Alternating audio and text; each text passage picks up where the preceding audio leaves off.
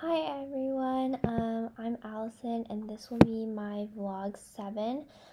This week we were tasked to read chapter 5 in Rhetorical Acts, which was the resources of argument, and just a quick overview, as last week we were also tasked to read chapter 5.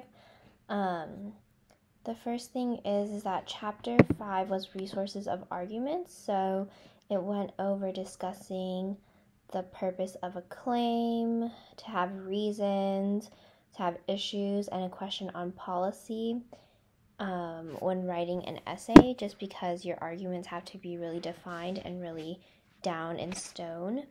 It also talks about enthymemes, which was evidence of emotion to another. And I thought that was interesting because I've never really heard of that word before, and it was enticing to see it in the textbook. Then this week we were tasked to read 4 essays from the other book in chapter 4. And the first essay was by Hollander, and it was about love reality standards with music. So it was an analogy from how music can sometimes be an analogy of something else, and in this case it was reality love standards. And so this person discussed how a lot of songs that are written are only written in a language that appeals in Black urban communities. And I thought that was interesting because I guess I never thought about love songs in that way or truly analyzed them in that form. And then this person also discussed a lot of love songs are on relationships of all sorts, and it's not really in a spiritual connection, or sometimes when songs are about relationships, it could be about hookups, or it could be just not anything about commitment. And some songs are also containing like motherly things, so just encouraging commitment and being in a committed relationship. And then rap songs also provide identity and kind of show the listener a little identity of who the artist truly is. The next article was by Wilkins, and it was an analogy of how country music is a representation of a cultural war of identity, especially in the United States, just because country music is often associated with a more conservative view, and so conservative also means liberal.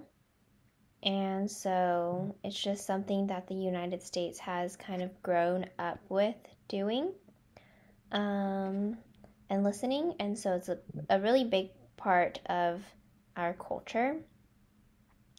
And then the third article was from Anderson, and it was about auto-tune over the authenticity of a true person's talents and voice. It used an analogy from Kesha and how she uses auto-tune, or did use auto-tune a lot when she first started singing, and a lot of her pop songs are using auto-tunes.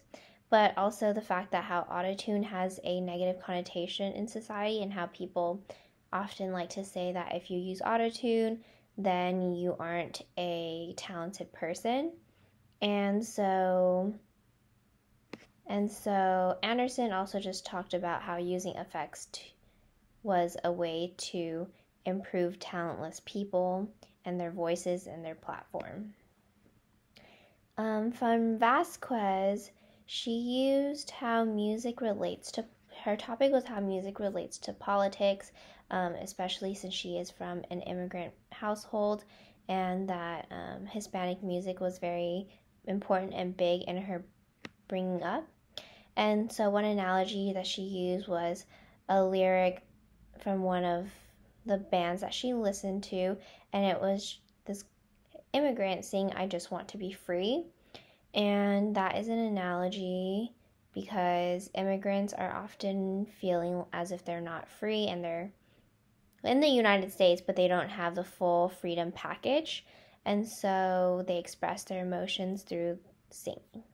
Thank you. That concludes my vlog. Thank you.